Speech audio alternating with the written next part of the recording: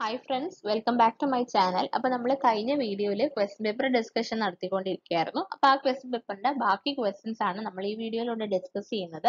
അപ്പോൾ പുതിയ നോട്ടിഫിക്കേഷൻ ഇപ്പോൾ ഉടനെ വരും. നമ്മുടെ PWD ഗ്രേഡ് 1 ഓവർസിയർ ആണ്.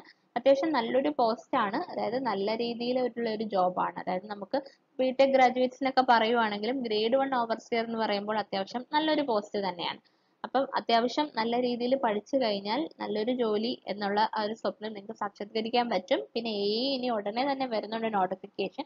ഓവർസിയർ ഗ്രേഡ് 2, ഗ്രേഡ് 3, ഗ്രേഡ് 1 ഒക്കെ നമ്മുടെ കയ്യിലുണ്ട്. ഇനിയിപ്പോൾ LSTD 3 ഇപ്പോൾ ഉടനെ തന്നെ വിളിക്കും.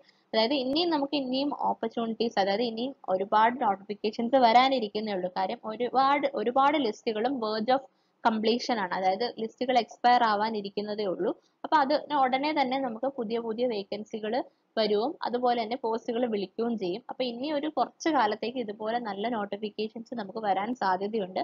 അപ്പൊ ഈ ഒരു ഓപ്പർച്യൂണിറ്റി നിങ്ങളുടെ കരിയറിൽ നല്ലൊരു ഗ്രേറ്റ് ഓപ്പർച്യൂണിറ്റി ആയിട്ട് എടുത്തിട്ട് അതിന് വേണ്ടിയിട്ട് മാക്സിമം എഫേർട്ട് കൊടുക്കുക. ഇപ്പോൾ ഉള്ള ഒരു കുറച്ച് സമയത്തെ എഫേർട്ട് നമുക്ക് ഇനി അങ്ങോട്ട് നമ്മുടെ ഫ്യൂച്ചർ ലൈഫിൽ അത്രത്തോളം അഡ്വാൻറ്റേജ് ഉണ്ടാക്കും എന്നുള്ള കാര്യം മനസ്സിൽ വെച്ചിട്ട് നന്നായി തന്നെ പ്രിപ്പയർ ചെയ്യുക. ദൃഢനിശ്ചയത്തോടു കൂടി തന്നെ പഠിക്കുക. എന്ത് ഹെൽപ്പും സപ്പോർട്ടും വേണമെങ്കിൽ ഞാൻ തരുന്നതാണ്. നിങ്ങൾ ചോദിച്ചു കഴിഞ്ഞാൽ എന്നെ കൊണ്ട് പറ്റുന്ന രീതിയിൽ ഞാൻ ഹെൽപ്പ് ചെയ്യുന്നതാണ്. ഓക്കെ, അപ്പൊ നമുക്ക് ബാക്കി ക്വസ്റ്റ്യൻസിലേക്ക് കിടക്കാം. സോ നെക്സ്റ്റ് ക്വസ്റ്റ്യൻ നോക്കാം. The contour lines can cross one another on map only in the case of. അപ്പൊ ഇത് കോണ്ടൂറിൽ നിന്ന്, പ്രോപ്പർട്ടീസ് ഓഫ് കോണ്ടൂർസിൽ നിന്ന് എപ്പോഴും ക്വസ്റ്റ്യൻ വരുന്ന ഒരു പോർഷൻ ആണ്. അപ്പൊ നമ്മുടെ ക്വസ്റ്റ്യൻ എന്ന് പറഞ്ഞു കഴിഞ്ഞാൽ contour lines can cross one another on മാപ്പ്. എപ്പോഴാണ് കോണ്ടൂർ ലൈൻസ് ക്രോസ് ചെയ്യുന്നത്, ഏത് കേസിൽ മാത്രമാണ് എന്നുള്ളതാണ് നമ്മുടെ ചോദ്യം എന്ന് പറയുന്നത്. സോ യുവർ ആൻസർ എന്ന് പറയുന്നത് എന്താണ് ഇതിനകത്ത് വരുന്നത്? ഓപ്ഷൻ ഡി ആണ്, ഓവർ ഹാങ്ങിങ് ക്ലിഫ് ആണ്. അപ്പൊ ഇതിനകത്ത് നിങ്ങൾക്ക് ഒരു ഡൗട്ട് വരാം, വാലി എപ്പോഴാണ് വരുന്നത്, റിഡ്ജ് എപ്പോഴാണ് വരുന്നത്. അപ്പൊ ആ ഒരു ഡൗട്ട് തീർക്കാൻ വേണ്ടി നമുക്ക് ജസ്റ്റ് ഒന്ന് പ്രോപ്പർട്ടീസ് ഓഫ് കോണ്ടൂർ ലൈൻസ് നോക്കാം. ഓക്കെ, ആദ്യത്തെ എന്ന് പറഞ്ഞാൽ to contour lines never intersect each other except in the cases of over ഹാങ്ങിങ് cliff or A cave penetrating A hill side. ഇതായിരുന്നു നമ്മുടെ ചോദ്യം ചോദിച്ചത്. അതായത് രണ്ട് കോണ്ടൂർ ലൈൻ ഒരിക്കലും ഇന്റർസെക്ട് ചെയ്യത്തില്ല. എപ്പോൾ മാത്രമേ ഇന്റർസെക്ട് ചെയ്യത്തുള്ളൂ? In the case of an over ഹാങ്ങിങ് ക്ലിഫ്. ഓവർ ഹാങ്ങിങ് ക്ലിഫിന്റെ കേസിൽ മാത്രമാണ് ഇന്റർസെക്ട് ചെയ്യുന്നത്. Okay, or A cave penetrating ആ ഹിൽ സൈഡ്. ഇതൊരു റെയർ കേസ് ആണ്, ഇതങ്ങനെ ചോദിച്ച് കണ്ടിട്ടില്ല. ഓവർ ഹാങ്ങിങ് ക്ലിഫിന്റെ ആണ് മിക്കവാറും ചോദിക്കുന്നത്. ഇന്റർസെക്ട് ചെയ്യുന്നത് എപ്പോഴാണ്, ഇന്റർസെക്ട് ചെയ്യുന്നത് ഏത് എക്സെപ്ഷണൽ കേസിലാണ് എന്ന് ചോദിച്ചു കഴിഞ്ഞാൽ it is in the case of over ഹാങ്ങിങ് ക്ലിഫ് ആണ്. ഓക്കെ, ഇനി അടുത്തെന്ന് പറഞ്ഞാൽ equally space contour represents A uniform slope. അത് നിങ്ങൾക്ക് എല്ലാവർക്കും അറിയായിരിക്കും അല്ലെ. ഈക്വൽ സ്പേസ് ആയിട്ടുള്ള കോണ്ടൂർസ് ആണെങ്കിൽ അതിനെന്താണ് റെപ്രസെന്റ് ചെയ്യുന്നത്? ഒരു യൂണിഫോം സ്ലോപ്പ് ആണ് റെപ്രസെന്റ് ചെയ്യുന്നത്. And contours that are well apart represents A gentle slope. അതായത് കോണ്ടൂർസ് നല്ല ദൂരത്താണ്, അതായത് യൂണിഫോം സ്ലോപ്പിലല്ല, ഇങ്ങനെ വെൽ അപ്പാർട്ട് ദൂരെ ആണെങ്കിൽ അത് എന്തിനെ റെപ്രസെന്റ് ചെയ്യും? ഒരു ജെന്റിൽ സ്ലോപ്പിനെ റെപ്രസെന്റ് ചെയ്യും. Okay, a set of closed contours with higher values inside. ഇത് ചോദിക്കാറുള്ള ഒരു പോർഷൻ ആണ്. അതായത് നമുക്കറിയാം കോണ്ടൂർസ് ഇങ്ങനെ നമ്മൾ പ്രൊവൈഡ് ചെയ്യുമ്പോഴത്തേക്ക് ഹയർ വാല്യൂ ആണ് അകത്ത് വരുന്നതെങ്കിൽ അത് എന്തിനെ റെപ്രസെന്റ് ചെയ്യും? Higher values inside and lower values outside. അതായത് 100, 90, 80 ഹയർ വാല്യൂ അകത്തും lower value പുറത്തുമാണെങ്കിൽ indicates hill lock. അതായത് ഒരു ഹില്ലിനെയാണ് റെപ്രസെന്റ് ചെയ്യുന്നത്. ശരിക്കും നമ്മൾ ഇങ്ങനെ വരച്ചു കഴിഞ്ഞാൽ നമുക്ക് കാണാൻ പറ്റും. ഇപ്പൊ നിങ്ങൾ ജസ്റ്റ് കാണാനൊന്നും പഠിക്കേണ്ട ആവശ്യമില്ല, അല്ലാതെ തന്നെ ഇപ്പൊ നമ്മൾ കോണ്ടൂർ ഇങ്ങനെ വരച്ചു കഴിഞ്ഞാൽ ഹയർ വാല്യൂ അകത്ത് വരുന്നു. അതിന്റെ അർത്ഥം എന്താണ്? അതൊരു ഹില്ലോക്കിനെയാണ് റെപ്രസെന്റ് ചെയ്യുന്നത്, അല്ലെങ്കിൽ ഒരു ഹില്ലിനെയാണ് റെപ്രസെന്റ് ചെയ്യുന്നത്. whereas in case of depressions and lakes etc. ഡിപ്രഷൻസോ ലേക്സോ വരുവാണെങ്കിൽ the lower figures are inside and the higher values are outside. ഇതിന്റെ ജസ്റ്റ് ഓപ്പോസിറ്റ് ആയിരിക്കും. എന്തായിരിക്കും? ലോവർ വാല്യൂസ് അകത്തും ഹയർ വാല്യൂസ് പുറത്തായിരിക്കും. അപ്പൊ 80, അതുപോലെ തന്നെ 90, 100 ഇങ്ങനെയായിരിക്കും. ഹയർ വാല്യൂസ് പുറത്തും ലോവർ വാല്യൂസ് അകത്തുമായിരിക്കും. ഏതിന്റെ കേസിലാണ്? ഡിപ്രഷൻ അല്ലെങ്കിൽ ലേക്കുകളൊക്കെ വരുന്ന കേസ്. ഓക്കെ, അപ്പൊ നമ്മൾ 3 കാര്യങ്ങൾ പറഞ്ഞു. എപ്പോഴാണ് ഇന്റർസെക്ട് ചെയ്യുന്നത്? ഓവർ ഹാങ്ങിങ് ക്ലിഫിന്റെ കേസിൽ. അതുപോലെ തന്നെ ഈക്വലി സ്പേസ്ഡ് കോണ്ടൂർ ആണെങ്കിൽ യൂണിഫോം സ്ലോപ്പിനെ റെപ്രസെന്റ് ചെയ്യുന്നു. അതുപോലെ തന്നെ വെൽ അപ്പാർട്ട് ആണെങ്കിൽ അത് ജനറൽ സ്ലോപ്പിനെ. ഓക്കെ, പിന്നീട് നമ്മൾ പറഞ്ഞ 2 കേസ്, കോണ്ടൂറിൽ ഹയർ വാല്യൂ അകത്തും പുറത്തേക്ക് വരുമ്പോൾ കുറവ് വാല്യൂസും ആണെങ്കിൽ അത് ഒരു ഹില്ലിനെ റെപ്രസെന്റ് ചെയ്യുന്നു. നേരെ മറിച്ച് കുറവ് വാല്യൂസ് അകത്തും പുറത്തേക്ക് വരുമ്പോൾ ഹയർ വാല്യൂസ് ആണെങ്കിൽ അത് എന്തിനെ ഡിപ്പെൻഡ് ചെയ്യുന്നു? ഡിപ്രഷൻ അല്ലെങ്കിൽ ലേക്കുകളെയൊക്കെ റെപ്രസെന്റ് ചെയ്യും. ഓക്കെ, അപ്പൊ ഇതാണ് ഇമ്പോർട്ടന്റ് ആയിട്ടുള്ള പോയിന്റ്സ് ഈ സ്ലൈഡിൽ പറഞ്ഞു. കുറച്ചും കൂടി ഉണ്ട് പറയാൻ. ഇനി അടുത്ത water shed or ridge line എന്താണെന്ന് വെച്ച് കഴിഞ്ഞാൽ നമുക്കറിയാം, ഇങ്ങനെ നമുക്ക് ഒരു ഹില്ലി പ്രദേശം ഉണ്ടെങ്കിൽ ആ ഹില്ലിന്റെ ഹയസ്റ്റ് പോയിന്റുകൾ, അതായത് കുറെ ഹിൽസ് ഉണ്ട്, ഇങ്ങനെ ഒരു സീരീസ് ഓഫ് ഹിൽസ് ഉണ്ടെങ്കിൽ ഈ ഹില്ലുകളുടെ ഹയർ പോയിന്റുകളെല്ലാം കൂട്ടിച്ചേർത്ത് വരയ്ക്കുന്ന ലൈനാണ് റിഡ്ജ് ലൈൻ എന്ന് പറയുന്നത്. അതായത് ഇത് ഹൈഡ്രോളജിക്കകത്ത് നമ്മൾ കാച്ച്മെന്റ് ഏരിയ എന്ന് പറഞ്ഞിട്ടൊരു കാര്യം പഠിക്കാറുണ്ട്. കാച്ച്മെന്റ് ഏരിയ, അതായത് കാച്ച്മെന്റ് ഏരിയ എന്ന് പറഞ്ഞു കഴിഞ്ഞാൽ നമുക്കറിയാം, ഇപ്പൊ ഫോർ എക്സാമ്പിൾ കാച്ച്മെന്റ് ഏരിയ എന്താണെന്ന് പറയുകയാണെങ്കിൽ ഇപ്പൊ നമുക്ക് നമ്മുടെ വാഷ്റൂം ഉണ്ടല്ലോ, നമ്മുടെ ബാത്റൂമിനകത്ത് നമുക്കറിയാം നമ്മുടെ അറ്റത്ത് ഒരു ചെറിയൊരു വാട്ടർ ഡ്രെയിൻ ചെയ്ത് പോകാനായിട്ട് ഒരു സാധനം ഉണ്ട്. അവിടെ എന്താ ചെയ്യുന്നത്, നമ്മൾ ഈ ഫ്ലോറിൽ എവിടെ വെള്ളം ഒഴിച്ചാലും ഈ വെള്ളമെല്ലാം ഇതുപോലെ ഒരു പർട്ടിക്കുലർ പോയിന്റിലേക്ക് വന്ന് താഴേക്ക് ഡ്രെയിൻ ചെയ്ത് പോവാണ്. അത് തന്നെയാണ് കാച്ച്മെന്റ് ഏരിയ. അതായത് ഈ കാച്ച്മെന്റ് ഏരിയയിൽ ഏതൊരു ഭാഗത്ത് മഴ പെയ്താലും ഈ മഴവെള്ളം എല്ലാം കൂടി ഒരു പർട്ടിക്കുലർ പോയിന്റിൽ വന്ന് കളക്ട് ചെയ്യും. അപ്പം ഈ ഒരു പർട്ടിക്കുലർ റീജിയനെയാണ് നമ്മൾ എന്ത് പറയുന്നത്, കാച്ച്മെന്റ് ഏരിയ എന്ന് പറയുന്നത്. അപ്പൊ ഈ കാച്ച്മെന്റ് ഏരിയകൾ തമ്മിൽ, അതായത് ഇങ്ങനെ ഒരു, അതായത് ഇവിടെ വരുന്ന വെള്ളം എത്ര ഈ പോയിന്റിൽ കളക്ട് ചെയ്യുന്നു, അതുപോലെ വേറൊരു ഏരിയ ഉണ്ടാവും, ഇവിടെ വരുന്ന വെള്ളം എത്ര വേറൊരു പോയിന്റിൽ കളക്ട് ചെയ്യപ്പെടും. അപ്പൊ ഇങ്ങനെ സീരീസ് ഓഫ് കാച്ച്മെന്റ് ഏരിയകൾ ഉണ്ടാവും.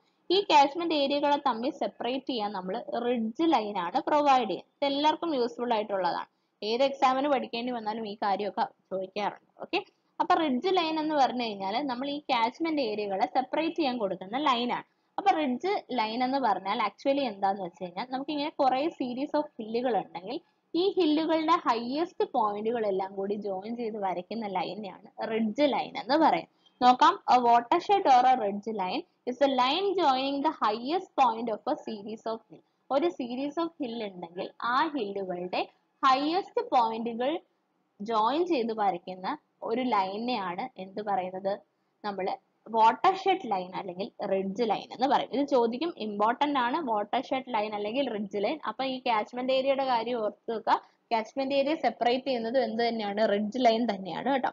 ഓക്കെ, അപ്പൊ അതാണ് നമ്മൾ പറഞ്ഞത്. ആൻഡ് അടുത്തത് വാലി ലൈൻ ആണ്. വാലി ലൈൻ എന്ന് പറഞ്ഞാൽ line joining the lowest point of Valley cross the കോണ്ടേഴ്സ് at right angles. അതായത് കോണ്ടേഴ്സിന് റൈറ്റ് ആംഗിൾ ആയിട്ട് പോകുന്ന വാലികൾ, അതായത് line joining lowest point of വാലിയുടെ lowest പോയിന്റുകളെ ജോയിൻ ചെയ്ത്, ഇങ്ങനെ പഠിച്ചാൽ മതി, നിങ്ങൾ കൺഫ്യൂസ്ഡ് ആവണ്ട. അതായത് ഹയസ്റ്റ് പോയിന്റുകളെ ജോയിൻ ചെയ്ത് വരയ്ക്കുന്നത് റിഡ്ജ് ലൈനും ലോവസ്റ്റ് പോയിന്റിനെ ജോയിൻ ചെയ്ത് വരയ്ക്കുന്നത് എന്താണ്, വാലി ലൈനുമാണ്. അത് ഓർത്ത് വെച്ചാൽ മതി. ഓക്കെ, ഇനി ഇറഗുലർ കോണ്ടൂർസ് ആണെങ്കിൽ represents an uneven ground surface. Uneven ground സർഫസിനെയാണ് irregular contours represent ചെയ്യുന്നത്.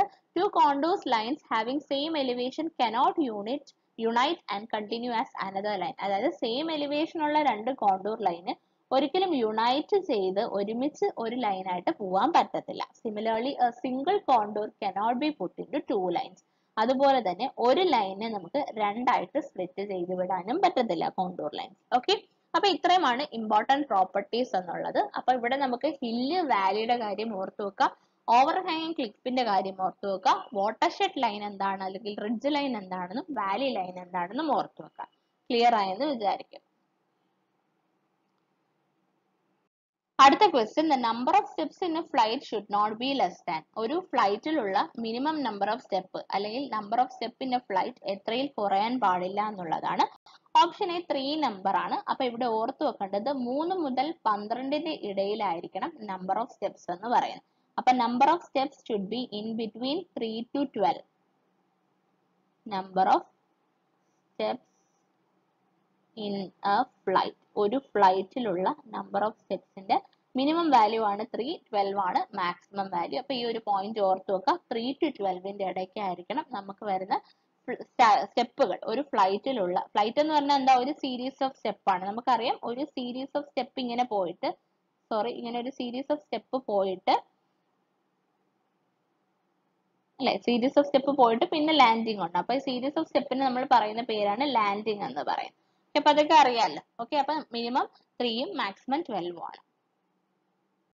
ഓക്കെ, അടുത്ത question, the incline braces used in A truss to prevent the sagging of principal drafter. Principal ഡ്രാഫ്റ്ററിന്റെ sagging prevent ചെയ്യാൻ വേണ്ടിയിട്ട് നമ്മൾ കൊടുക്കുന്ന inclined members, ട്രസ്സിൽ കൊടുക്കുന്ന inclined members ഏതാണ് എന്നുള്ളതാണ് നമ്മുടെ ചോദ്യം. ഇങ്ങനെ ഇൻക്ലൈൻഡ് മെമ്പേഴ്സ് നമ്മൾ കൊടുക്കുന്നതിന് നമ്മൾ എന്താണ് പറയുന്നത്, സ്ട്രട്ട് എന്നാണ് പറയുന്നത് അല്ലെ. സ്ട്രട്സ് ആണ് കറക്റ്റ് ആൻസർ വരുന്നത്. ഓക്കെ, അപ്പൊ സ്ട്രട്ട് എന്ന് പറയുന്നത് എന്താണ്? സ്ട്രട്ട് എന്ന് പറഞ്ഞാൽ actually it is A compression member ആണ്. ഇവിടെ ബെൻഡിങ് മൊമെന്റ് എന്തായിരിക്കും? 0 ആയിരിക്കും ബെൻഡിങ് മൊമെന്റ് എന്ന് പറയുന്നത്. അതിവിടെ നിങ്ങൾ ഓർത്ത് വെക്കേണ്ട, ജസ്റ്റ് സ്ട്രട്ട് എന്ന് പറയുന്ന കംപ്രഷൻ മെമ്പർ ആണെന്ന് മാത്രം ഓർത്ത് വെക്കുക. ടൈ ബീം എന്ന് പറഞ്ഞാൽ ടെൻഷൻ മെമ്പർ ആണ്. ടൈസ് ആയിട്ട് കൊടുക്കുന്ന എല്ലാം ടെൻഷൻ മെമ്പർ തന്നെ. ടി എന്ന് ഓർത്ത് വെച്ചാൽ മതി. ഓൾറെഡി ഞാൻ ഒരുപാട് തവണ പറഞ്ഞ കാര്യമാണ്. അപ്പൊ ടൈ ബീം വരത്തില്ല എന്തായാലും. കിങ് പോസ്റ്റും ക്യൂൻ പോസ്റ്റും എന്തായാലും അല്ല. അപ്പൊ സ്ട്രട്ട് ആണ്. ഇൻക്ലൈൻഡ് ബ്രേസസ് എന്ന് ക്വസ്റ്റ്യനിൽ കിടക്കുന്നതുകൊണ്ട് തന്നെ ആ ഫ്രേസ് കൊണ്ട് തന്നെ നമുക്ക് ഇവിടെ സിമ്പിൾ ആയിട്ട് ആൻസർ എഴുതാൻ പറ്റും. ഓപ്ഷൻ ഡി ആണ് കറക്റ്റ് ആൻസർ. സ്ട്രട്ട് ആണ് കറക്റ്റ് ആൻസർ എന്ന് പറയുന്നത്. അടുത്തത് 1 hectare is equal to dash square kilometer എന്നുള്ളതാണ് ചോദ്യം. അപ്പൊ ഇത് നമ്മുടെ സർവേയിങ്ങിനകത്തും കുറച്ച് യൂണിറ്റ് കൺവേർഷൻസ് ഉണ്ട് കേട്ടോ. സർവേയിങ്ങിനകത്ത് ഞാൻ ഫസ്റ്റ് ക്ലാസ്സിനകത്ത് ഇട്ടിട്ടുണ്ട്. അതായത് 12 ഇഞ്ച് ഒരു ഫൂട്ട്, 3 ഫീറ്റ് ഒരു യാർഡ് എന്നൊക്കെ പറഞ്ഞിട്ട് കുറച്ച് കൺവേർഷൻസ് ഇട്ടിട്ടുണ്ടായിരുന്നു. അപ്പൊ ഇത് വന്നതുകൊണ്ട് ഞാൻ പറയാണ്, അതും കൂടി ജസ്റ്റ് ഒന്ന് നോട്ട് ചെയ്ത് വെക്കുന്നത് നല്ലതാണ്. കൺവേർഷൻ ഓവർസിയർ ഗ്രേഡ് 3 ചോദിക്കാൻ സാധ്യതയുണ്ട്. നമ്മുടെ സർവേയിങ്ങിന്റെ ഫസ്റ്റ് വീഡിയോയിലാണ്, നമ്മുടെ പ്ലേലിസ്റ്റ് എടുത്ത് നോക്കിക്കഴിഞ്ഞാൽ സർവേയിങ്ങിന്റെ ഫസ്റ്റ് വീഡിയോയിലാണ് ആ ഒരു യൂണിറ്റ് കൺവേർഷൻ കൊടുത്തിട്ടുണ്ട്. അതിനകത്ത് എന്തെങ്കിലും ലെജിബിലിറ്റി, അതായത് ആ വീഡിയോ നിങ്ങളൊന്ന് കണ്ടു നോക്കൂ. ആ കൺവേർഷൻ 12 ഇഞ്ച് ഒരു ഫീറ്റ്, 3 ഫീറ്റ് ഒരു ഫൂട്ട്, 3 ഫീറ്റ് ഒരു യാർഡ്, അങ്ങനെ പറഞ്ഞൊരു സീരീസ് നമ്മൾ എഴുതിയിട്ടുണ്ട്. അപ്പൊ അതെന്തെങ്കിലും വിസിബിലിറ്റിക്ക് അല്ലെങ്കിൽ ലെജിബിലിറ്റിക്ക് ബുദ്ധിമുട്ടുണ്ടെങ്കിൽ എന്നോട് പറയുകയാണെങ്കിൽ ഞാൻ അതിന്റെ ഇമേജ് ടെലിഗ്രാം ചാനലിൽ നിങ്ങൾക്ക് പ്രൊവൈഡ് ചെയ്യാം. എന്നിരുന്നാലും ആ യൂണിറ്റ് കൺവേർഷൻ എന്തായാലും പഠിക്കുക. പിന്നെ അത് മാത്രമല്ലാണ്ട് കുറച്ചൊരു യൂണിറ്റ് കൺവേർഷൻസ് മസ്റ്റ് ആയിട്ടും പഠിക്കേണ്ടതുണ്ട്. അതെന്തായാലും പഠിക്കുക. ഞാൻ കഴിഞ്ഞ, അതായത് ഇതിന് മുന്നേ വീഡിയോ അല്ല, ക്വസ്റ്റ്യൻ പേപ്പർ അല്ലാതെ എഞ്ചിനീയറിംഗ് ഡ്രോയിങ്ങിനകത്ത് കുറച്ചൊരു കൺവേർഷൻ പറഞ്ഞിട്ടുണ്ട്. എന്നാലും ഇതിനകത്ത് ആൻസർ വരുന്ന ഓപ്ഷൻ എ ആണ്. അപ്പം ഹെക്ടർ എത്ര സ്ക്വയർ കിലോമീറ്റർ ആണ്, അങ്ങനത്തെ കുറച്ച് യൂണിറ്റ് കൺവേർഷൻസ് മസ്റ്റ് ആയിട്ടും അറിഞ്ഞിരിക്കുക. അതുപോലെ സർവേയിങ്ങിനും കുറച്ച് കാര്യങ്ങൾ പഠിച്ചു വെക്കുക. റെപ്രസെന്റേറ്റീവ് ഫ്രാക്ഷൻ കണ്ടുപിടിക്കാൻ ചോദിക്കും. അപ്പോൾ കുറച്ച് യൂണിറ്റ്സ് എന്തായാലും അറിഞ്ഞിരിക്കണം. അപ്പൊ അത് കാരണം യൂണിറ്റ്സ് എന്തായാലും പഠിച്ചു വെക്കുക. എന്തായാലും ഒരു ക്വസ്റ്റ്യൻ റെപ്രസെന്റേറ്റീവ് ഫ്രാക്ഷൻ ഉണ്ടാവും. അപ്പൊ ആ ഒരു ക്വസ്റ്റ്യൻ ചെയ്യാനായിട്ട് യൂണിറ്റ് കൺവേർഷൻ മസ്റ്റ് ആയിട്ട് പഠിച്ചു വെക്കുക കേട്ടോ. അപ്പൊ അതൊക്കെ ലാസ്റ്റ് മൊമെന്റ് നിങ്ങൾ നോക്കേണ്ട കാര്യങ്ങളാണ്. അതായത് ഇനി വരുന്ന ദിവസങ്ങളിൽ മസ്റ്റ് ആയിട്ടും നോക്കേണ്ട കുറച്ച് കാര്യങ്ങളാണ് യൂണിറ്റ്സ്. അങ്ങനെ അതായത് ലാസ്റ്റ് മൊമെന്റ് നിങ്ങൾക്ക് നോക്കേണ്ട കാര്യങ്ങളാണ് ഇതൊക്കെ. അപ്പൊ അതിനെ കുറിച്ചിട്ടൊക്കെ നമുക്ക് ഡീറ്റെയിൽ ആയിട്ട് അടുത്ത വീഡിയോയിൽ പറയാം. അടുത്ത വീഡിയോയിൽ ഞാൻ കുറച്ച് കാര്യങ്ങൾ ഇങ്ങനെ ഇതുപോലെ ലാസ്റ്റ് ടൈം മെമ്മറൈസ് ചെയ്യേണ്ട ഒരു ക്യാപ്സ്യൂൾ പോലെ കുറച്ച് കാര്യങ്ങൾ തരാം. അപ്പൊ നമുക്ക് അതൊന്ന് നോക്കാം കേട്ടോ. അപ്പൊ ഓപ്ഷൻ എ ആണ് കറക്റ്റ് ആൻസർ. ഓക്കെ, അപ്പൊ ഈ question lines of earth magnetic field run from, ഇതാണ് ഇന്ന് നിങ്ങളുടെ അസൈൻമെന്റ്. ഇതിന് ആൻസർ നിങ്ങൾ കമന്റ് ചെയ്യുക. അപ്പൊ ഇത് എന്താണ് കറക്റ്റ് ആൻസർ വരുന്നത് എന്നുള്ളതിനകത്തുനിന്ന് east west, south west, north south, west west, ഇതിൽ നിന്ന് തന്നെ ഓപ്ഷനിൽ നിന്ന് തന്നെ വളരെ സിമ്പിൾ ആയിട്ട് നിങ്ങൾക്ക് എഴുതാൻ പറ്റും. അപ്പൊ ഇത് ഓപ്ഷൻ PSC ഇതിന് കറക്റ്റ് ആൻസർ ഒക്കെ കൊടുത്തിട്ടുണ്ട്. അപ്പൊ നിങ്ങൾക്ക് ഇതിനകത്ത് ഏറ്റവും സ്യൂട്ടബിൾ ആയിട്ട് തോന്നുന്ന ആൻസർ ഏതാണെന്നുള്ളത് കമന്റ് ചെയ്യുക കേട്ടോ. അടുത്ത question, in order to determine the natural features such as valleys, rivers, lakes, etc. the surveying preferred is, വളരെ സിമ്പിൾ ആയിട്ടുള്ള ക്വസ്റ്റ്യൻ ആണ്. നാച്ചുറൽ ഫീച്ചേഴ്സ് അല്ലെങ്കിൽ ടോപ്പോഗ്രഫിയെ കുറിച്ച് പഠിക്കാൻ നമ്മൾ ഏത് സർവേ ആണ് ഉപയോഗിക്കുന്നത്? ടോപ്പോഗ്രഫിക്കൽ സർവേ ആണ് ഉപയോഗിക്കുന്നത് കേട്ടോ. അപ്പൊ അത് ഓർത്ത് വെക്കുക. ബാക്കി ഓപ്ഷൻസ് എല്ലാവർക്കും അറിയായിരിക്കും. City surveying, location surveying, cadastral surveying, ഇതൊക്കെ നമ്മൾ സർവേയിങ്ങിന്റെ ബേസിക്സിൽ ആദ്യം പഠിക്കുന്നതാണ്. ഓക്കെ, അപ്പൊ അതിന് ഡീറ്റെയിൽസിലേക്ക് ഞാൻ പോകുന്നില്ല. ഓക്കെ, അപ്പൊ ഇതിനകത്ത് ജസ്റ്റ് കഡസ്ട്രൽ സർവേയിങ് എന്താണെന്ന് അറിയാലോ. കഡസ്ട്രൽ സർവേയിങ് ഒന്ന് ഓർത്ത് വെച്ചോളൂ. ബൗണ്ടറീസ് ഒക്കെ ഫിക്സ് ചെയ്യാൻ വേണ്ടിയിട്ടാണ്, അതും ചോദിക്കാറുള്ളതാണ്. ബൗണ്ടറീസ് ഫിക്സ് ചെയ്യാൻ വേണ്ടിയിട്ടാണ് നമ്മൾ കഡസ്ട്രൽ സർവേ നടത്തുന്നത്. ഓക്കെ, അപ്പൊ ആ ഒരു കാര്യം ഓർത്തുക. ബാക്കി ടോപ്പോഗ്രഫിക്കൽ സർവേ എപ്പോഴും ചോദിക്കാറുണ്ട്. ആർക്കിയോളജിക്കൽ സർവേ ചോദിക്കാറുണ്ട്. അറിയാലോ ആർക്കിയോളജിക്കൽ സർവേ, അത് പറയാറുള്ളത് റിലിക്സ് ഓഫ് ആന്റിക്വിറ്റി എന്ന് പറഞ്ഞിട്ട്. ആന്റിക്വിറ്റി എന്നൊക്കെ ടേം കണ്ടു കഴിഞ്ഞാൽ അപ്പൊ തന്നെ അത് പോയി എന്താണ് നമ്മുടെ ആർക്കിയോളജിക്കൽ സർവേ ആയിട്ട് ആക്കിക്കോളൂ. ഓക്കെ, അപ്പം ലൊക്കേഷൻ സർവേ, ലൊക്കേഷൻ ഫിക്സ് ചെയ്യാൻ വേണ്ടിയിട്ട് നമ്മൾ നമ്മുടെ ട്രാൻസ്പോർട്ടേഷൻ അറേഞ്ച്മെന്റിനൊക്കെ വേണ്ടിയിട്ടൊക്കെയാണ് ഉപയോഗിക്കുന്നത്. ഓക്കെ, അപ്പൊ വേറെ ഡീറ്റെയിൽസ് ഒന്നും ഇതിനകത്ത് വരാനില്ല. ഓക്കെ, അടുത്ത ക്വസ്റ്റ്യൻ നോക്കാം. ഓക്കെ, അടുത്ത ക്വസ്റ്റ്യൻ നോക്കാം. when 1 centimeter on a map represents 10 meter on the ground, representative fraction on scale is, അതായത് representative fraction നിന്ന് ഒരു ക്വസ്റ്റ്യൻ എന്തായാലും ഒരു ഷോർട്ട് ക്വസ്റ്റ്യൻ എന്നൊക്കെ പറയത്തില്ലേ, അതാണ് representative fraction. ഓൾറെഡി നമ്മൾ കഴിഞ്ഞ ഡ്രോയിങ് ക്ലാസ്സിൽ പറഞ്ഞാണ് റെപ്രസെന്റേറ്റീവ് ഫ്രാക്ഷൻ എന്ന് പറഞ്ഞാൽ പ്ലാൻ അല്ലെങ്കിൽ മാപ്പിലുള്ള scale divided by ഗ്രൗണ്ടിലുള്ളതാണ്. So 1 centimetre ആണ് ഇവിടെ തന്നേക്കുന്നത്. അപ്പൊ നമ്മുടെ ആൻസറിലും 1 ആയതുകൊണ്ട് ന്യൂമറേറ്ററിൽ ചേഞ്ച് വരുത്തണ്ട. ഡിനോമിനേറ്ററിലുള്ള ഗ്രൗണ്ടിലുള്ള 10 മീറ്ററിനെ എന്തിലേക്ക് മാറ്റിയാൽ മതി? നമ്മുടെ സെന്റിമീറ്ററിലേക്ക് മാറ്റിയാൽ മതി. അപ്പൊ 10 × 100 സെന്റിമീറ്റർ വരും അല്ലെ. മീറ്റർ അല്ലെ, മീറ്ററിനെ സെന്റിമീറ്ററിലാക്കാം. അപ്പൊ എന്ത് വരും? നമുക്ക് 1/1000 എന്ന് വരും അല്ലെ. 1/1000 എന്ന് വരും. So your answer is 47. Answer A ആണ് കറക്റ്റ് ആൻസർ വരുന്നത് കേട്ടോ. 47ന്റെ ആൻസർ എ ആണ്. എങ്ങനെയാണ് വന്നതെന്ന് മനസ്സിലായല്ലോ, എളുപ്പത്തിൽ ചെയ്യാം. അതായത് 1 എന്നായിരിക്കും ആൻസർ മിക്കവാറും. അപ്പൊ ന്യൂമറേറ്ററിൽ 1 സെന്റിമീറ്റർ ഒക്കെയാണ് തരുന്നതെങ്കിൽ അത് അതുപോലെ വെച്ച് ഡിനോമിനേറ്ററിനെ അങ്ങ് കൺവേർട്ട് ചെയ്ത് കൊടുത്താൽ മതി. Okay, so your answer is option A. അപ്പൊ ഇതൊരു ഷുവർ ഷോട്ട് ആണ്, എന്തായാലും നോട്ട് ചെയ്ത് വെക്കുക. സ്പെഷ്യലി നോട്ട് ചെയ്ത് കുറച്ച് ക്വസ്റ്റ്യൻസ് വർക്ക്ഔട്ട് ചെയ്യുക. അതുപോലെ തന്നെ ഞാൻ എഞ്ചിനീയറിംഗ് ഡ്രോയിങ് വീഡിയോയ്ക്കകത്ത് റീസെന്റ് ആയിട്ട് അപ്ലോഡ് ചെയ്തതാണ്. റെപ്രസെന്റേറ്റീവ് ഫ്രാക്ഷൻ പറഞ്ഞപ്പോൾ താഴെ ഒരു ടേബിളിൽ കുറച്ച് കൺവേർഷൻ കാണിച്ചിട്ടുണ്ടായിരുന്നു. ആ കൺവേർഷൻ മസ്റ്റ് ആയിട്ട് പഠിക്കുക. കൺവേർഷൻ തെറ്റിക്കഴിഞ്ഞാൽ ഇതിന്റെ 1 മാർക്ക് പോകും. കൺവേർഷൻ തെറ്റാതെ ചെയ്യാം. ഓക്കെ, അടുത്ത question, at magnetic Paul's the amount of dip is. ഇത് പോളിലും ഇക്വേറ്ററിലും ഒക്കെ ചോദിക്കാറുള്ള ഒരു ക്വസ്റ്റ്യൻ ആണ്. അതായത് നമ്മുടെ ഡിപ്പിന്റെ വാല്യൂ ആണ് അറ്റ് ഇക്വേറ്റർ ആൻഡ് പോൾസ്. അപ്പൊ ഇത് ഓർത്താൽ മതി, ഇക്വേറ്ററിൽ 0 ഡിഗ്രിയും പോൾസിൽ എത്രയാണ് 90 ആണ് കേട്ടോ. അപ്പൊ ഓപ്ഷൻ എ എന്ന് 0 കൊടുത്തേക്കുന്നുണ്ടോ, ഫസ്റ്റ് കണ്ട് 0-ലോട്ടൊന്നും പോകരുത് കേട്ടോ. അപ്പൊ ഭൂമധ്യരേഖ പ്രദേശത്ത് അതായത് ഇക്വേറ്ററിലാണ് 0 വരുന്നത്, പോൾസിൽ എത്രയാണ് 90 ആണ് വരുന്നത്. So your answer is option D ആണ് വരുന്നത്. 90 ഡിഗ്രി ആണ് amount of dip at magnetic Paul's എന്ന് പറയുന്നത്. ഭൂമധ്യരേഖ പ്രദേശത്താണ് 0 വരുന്നത്, പോൾസിൽ എത്രയാണ് 90 ഡിഗ്രി ആണ് കേട്ടോ. തിരിഞ്ഞു പോകണ്ട, ഇക്വേറ്ററിൽ 0യും പോൾസിൽ 90 ഡിഗ്രി ആണ്. അടുത്ത ക്വസ്റ്റ്യൻ ഒരു ജനറൽ ക്വസ്റ്റ്യൻ ആണ്. Distance travel by A train of length 80 metre to cross A bridge of 120 metre. അതായത് ഒരു ട്രെയിൻ ഉണ്ട്, ആ ട്രെയിനിന്റെ ലെങ്ത് 80 മീറ്റർ ആണെന്ന് തന്നിട്ടുണ്ട്. അതൊരു ബ്രിഡ്ജ് ക്രോസ് ചെയ്യണം, ആ ബ്രിഡ്ജിന് 120 മീറ്റർ ആണ്. അങ്ങനെയാണെങ്കിൽ ഈ ട്രെയിൻ എത്ര ഡിസ്റ്റൻസ് മൊത്തം ട്രാവൽ ചെയ്യുമെന്നാണ് പറയുന്നത്, ചോദിച്ചിരിക്കുന്നത്. അതായത് നമുക്ക് ഈ ട്രെയിനിന് മൊത്തം ലെങ്ത് ഉള്ള 80 മീറ്ററും ഈ ബ്രിഡ്ജിന്റെ ലെങ്ത് ആയ 120 മീറ്ററും അതിന് ട്രാവൽ ചെയ്യണം അല്ലെ. അതായത് ഈ 120 മീറ്ററും അതിന് ട്രാവൽ ചെയ്യണം, പിന്നെ ഈ ട്രെയിനിന്റെ മൊത്തം ലെങ്ത് 80 മീറ്റർ ട്രാവൽ ചെയ്യണം. അതുകൊണ്ട് ടോട്ടൽ ഡിസ്റ്റൻസ് ഡി എന്ന് പറഞ്ഞു കഴിഞ്ഞാൽ ഇത് രണ്ടിന്റെ സം ആയിരിക്കും 120 പ്ലസ് 80 ആയിരിക്കും, വിച്ച് വിൽ ബി 200 മീറ്റർ ആയിരിക്കും കറക്റ്റ് ആൻസർ വരുന്നത്. സോ ഓപ്ഷൻ ഡി ആണ് കറക്റ്റ് ആൻസർ വരുന്നത്. അപ്പൊ 49 ഓപ്ഷൻ ഡി ആണ് കറക്റ്റ് ആൻസർ, 200 മീറ്റർ ആണ്. അപ്പൊ ഇതേ കൺസെപ്റ്റ് വെച്ചിട്ട് ചിലപ്പോ നിങ്ങൾക്ക് ഈ ഇതേപോലെ ഒരു ട്രെയിൻ ഓഫ് ലെങ്ത് 80 മീറ്റർ ഉണ്ട്, ബ്രിഡ്ജിന്റെ ലെങ്ത് 120 മീറ്റർ ആണെന്ന് തരും. ചിലപ്പോൾ ഇതിൽ നിന്ന് നിങ്ങൾക്ക് സ്പീഡ് തരും, അതായത് ട്രെയിനിന്റെ സ്പീഡ് തന്നിട്ട് സ്പീഡ് സേ എത്രയെങ്കിലും തരും. എന്നിട്ട് അതിൽ നിന്ന് ടൈം റിക്വയർഡ് എന്ന് പറഞ്ഞ് ചോദിക്കാം. അതായത് നമുക്ക് എന്താണ്, നമുക്ക് ട്രെയിനിന്റെ ലെങ്ത് അറിയാം, ബ്രിഡ്ജ് കവർ ചെയ്യേണ്ട ബ്രിഡ്ജിന്റെ ലെങ്ത് അറിയാം, അത് ട്രെയിൻ ട്രാവൽ ചെയ്യുന്ന സ്പീഡ് അറിയാം. അങ്ങനെയാണെങ്കിൽ എത്ര സമയം കൊണ്ട് ഈ 80 മീറ്റർ ഉള്ള ട്രെയിൻ 120 മീറ്റർ ഉള്ള ബ്രിഡ്ജ് കടക്കാം എന്ന രീതിയിലും ചോദ്യം വരാറുണ്ട്. ഓക്കെ, അപ്പൊ അതും കൂടി ഇവിടെ ഓർത്ത് വെക്കുക. അപ്പൊ അതിൽ നിന്ന് അത് നമ്മൾ എങ്ങനെയാണ് കണ്ടുപിടിക്കേണ്ടത്, distance by time is equal to speed എന്നുള്ള സിമ്പിൾ റിലേഷൻഷിപ്പ് ഓർത്ത് വെച്ചാൽ മതി.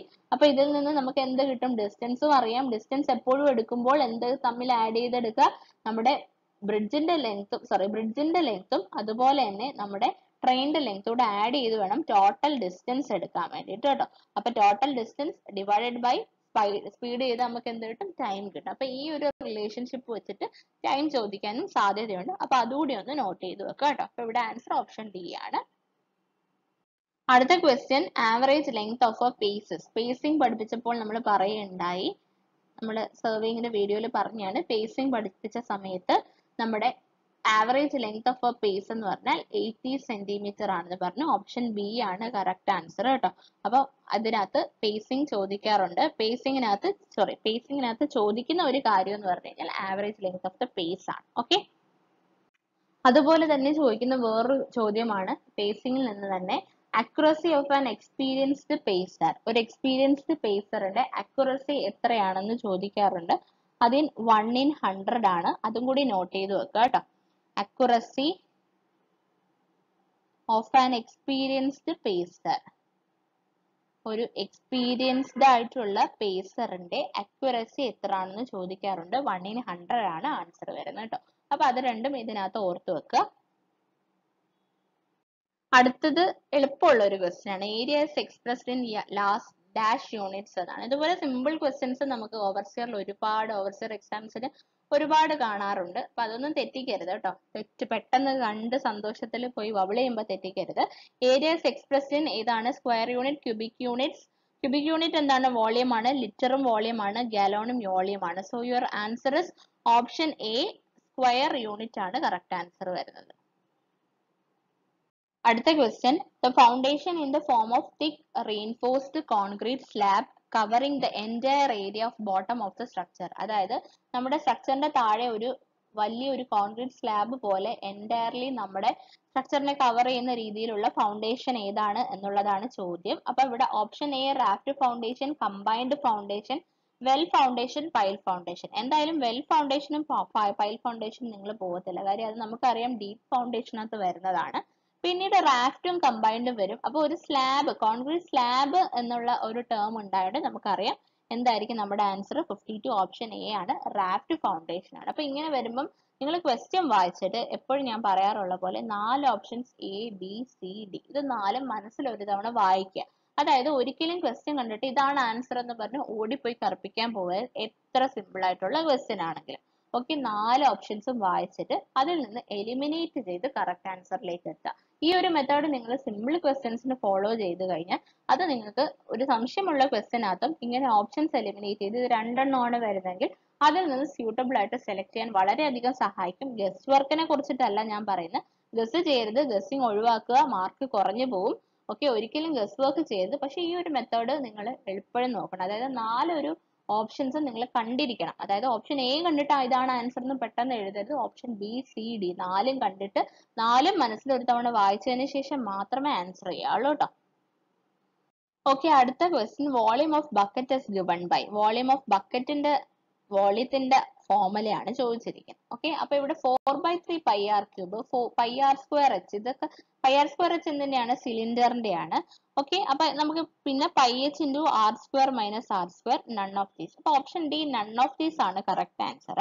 അപ്പൊ വോളിയം ഓഫ് ദ ബക്കറ്റ് നമ്മൾ ഓൾറെഡി ഡിസ്കസ് ചെയ്തതാണ് നമ്മുടെ മെൻസുറേഷന്റെ വീഡിയോയ്ക്കകത്ത്. എന്നാലും ഇവിടെ ഒന്ന് ജസ്റ്റ് പറയാം, മെൻസുറേഷൻ നിങ്ങൾക്ക് സിലബസിൽ പറഞ്ഞിട്ടില്ല എന്ന് തോന്നുന്നുണ്ട് അല്ലെ KLDC.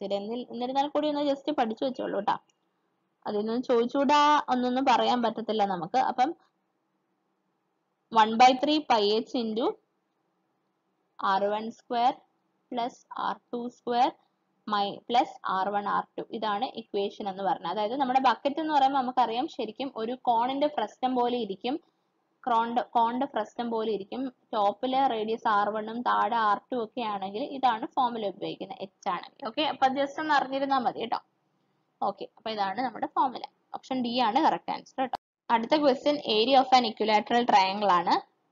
സൈഡ് എസ് ആണെങ്കിൽ ഇവിടെ എസ് വെച്ചിട്ടാണല്ലോ പറയുന്നത്. √3/4 a സ്ക്വയർ ആണ്, അല്ലെങ്കിൽ എ സ്ക്വയർ ആണ് നമ്മുടെ കറക്റ്റ് ആൻസർ വരുന്നത്. ഓപ്ഷൻ എ ആണ് 54ന്റെ കറക്റ്റ് ആൻസർ. ഇത് ചോദിക്കുക, ഡയറക്റ്റ് ക്വസ്റ്റ്യൻ ചോദിച്ചതാണ്. ഇതൊക്കെ ഇനി ചോദിക്കുക എന്നുള്ളത് കണ്ടറിയണം, സിലബസിൽ പറഞ്ഞിട്ടില്ലാത്തതുകൊണ്ട് കേട്ടോ.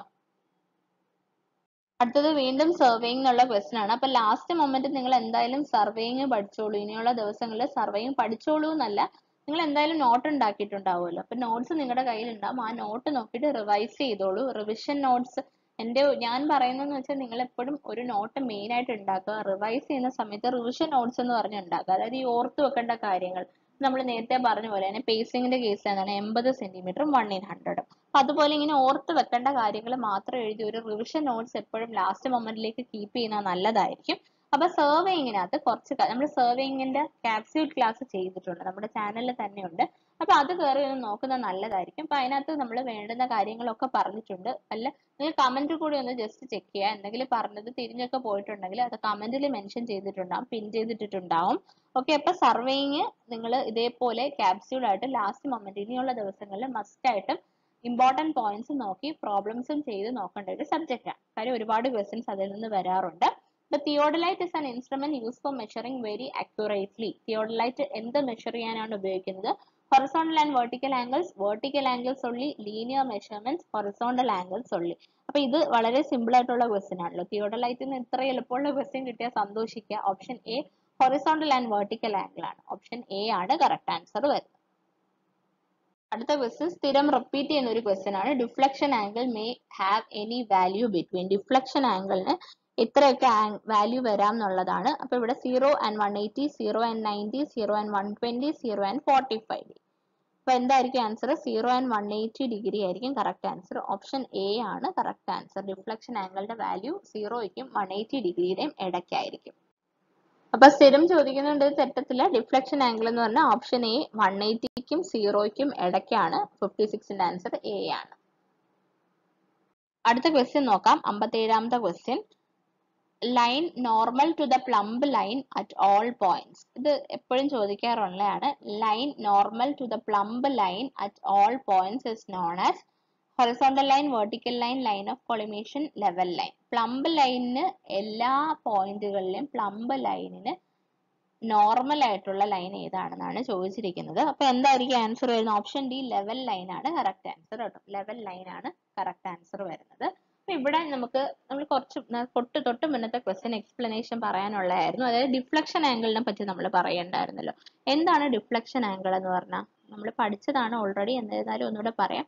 എ ബി എന്നുള്ളത് ഒരു ലൈൻ ഉണ്ടെന്ന് വിചാരിക്കുക. അടുത്ത ലൈൻ എന്ന് പറഞ്ഞാൽ എൻ്റെ അടുത്ത ട്രാവേഴ്സ് ബി സി ആണ്.